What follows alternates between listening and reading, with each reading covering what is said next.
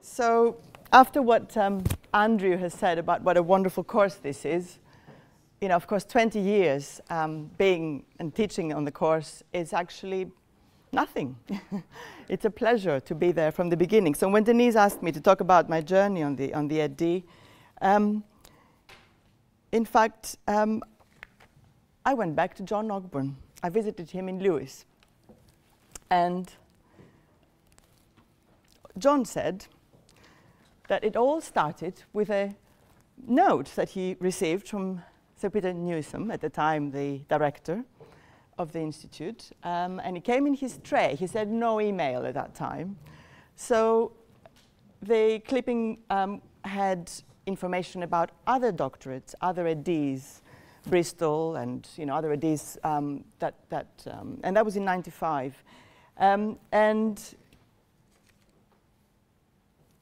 Peter Newsom obviously urged him to do something about it. And John Ogburn, being at the Board of Higher Degrees program, he took it upon himself to start designing this amazing EdD, which we have today. And he said the one thing that he found quite difficult to do, and we've heard about it a couple of times now, it was the research component. And having taught this research component for 20 years now, or part of it, I think I can definitely say a few things about that now. So John believed that the component had to be so strong that Senate would pass it. And that's what Andrew was saying as well, because absolutely the degree had to be at the same level as every other doctorate, and highly accredited. So with David Scott, actually, we were asked by John Ogburn to design that research component, and David took the Methods of Inquiry 1, which focused on philosophical and epistemological aspects. I don't know if there's anybody now here who was taught by David, and I don't know if David's here as well. Oh, there you are. Great. So we do have some people who have been here as long as I have.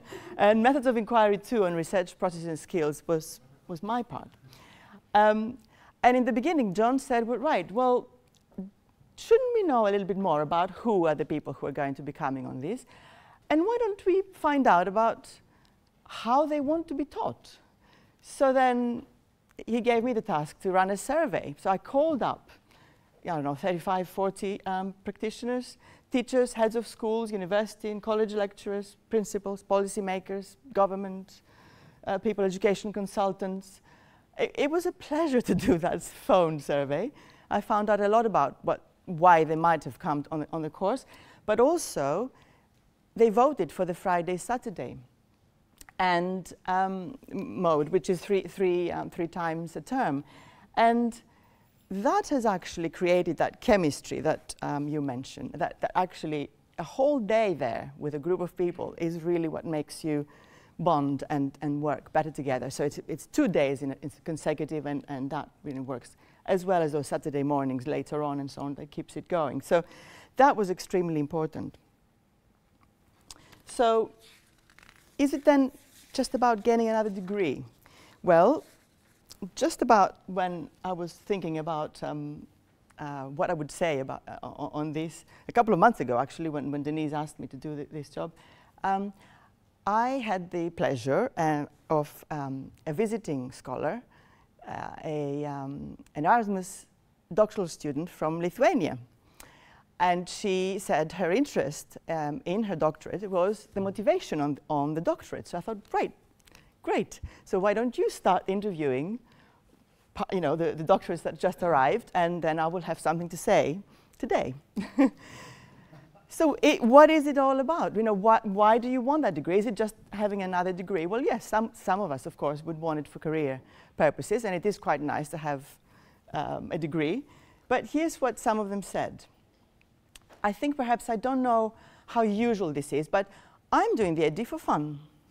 I'm not really doing it with any career in mind, but it's just because I'm interested in the topic that I want to study. What I hope I will get after is, personally, I think maybe I'll see things differently. I will be able to research more, understand bigger pictures, be able to pick things up, I'll know more. What about respect? Yeah, well, yeah, most people don't have doctorates. So I think if someone's got a doctorate, then it means that they have a certain level of knowledge. And also, I'm dealing with academics a lot. So, well, I think they will listen to you more. They hold you in more regard. I think if you have completed a doctorate, it would be better. And then the challenge, of course, that I decided that I had an opportunity, and it seemed like a good challenge, intellectually stimulating, so that it could keep me interested, because I like having challenges. I think it will give me more credibility. I think, yeah, more credibility both internally, within the organization, but also in my industry. And of course, you know, being trusty, you know, trust you, definitely, and being empowered. And I wanted the educational doctorate experience. This is particularly for the EdD, because I wanted that transition from sort of the taught component, taught element, to the research thing.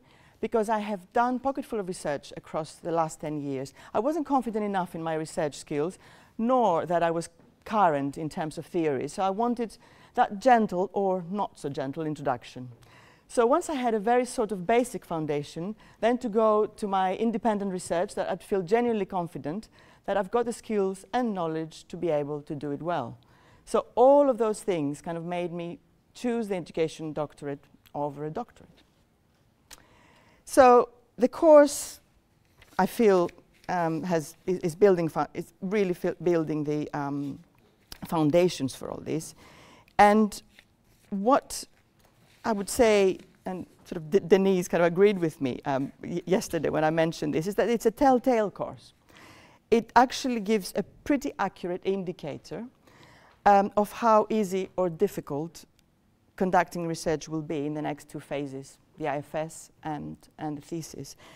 And because it has the main ingredient, which is to bring a research problem to the table, discuss it, reflect on it, focus the inquiry, and collect evidence to support a solution, at least one solution, and all these with peer support and one-to-one tutorial. So the course really is kind of built to last. And of course, it's also about continuity. It has been, fundamentally, the course has changed little over the years. And it has, of course, it evolved according to student demand. So we had having an ear on the ground, being sensitive to student feedback and encouraging flexibility. We changed some things from assessment and feedback modes and sheets and starting times of sessions. This is all, you know, to respond to student needs. But fundamentally, it actually has not changed very much, and I think that speaks to the course. But the main thing I wanted to say, and I think Andrew again also pointed to it, is this responsibility that this research component actually has.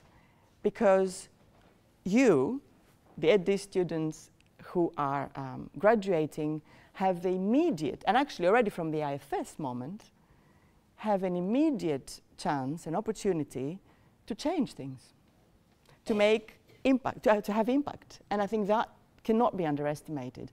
And we cannot be not very responsible about that research component. And so I think that's really quite crucial.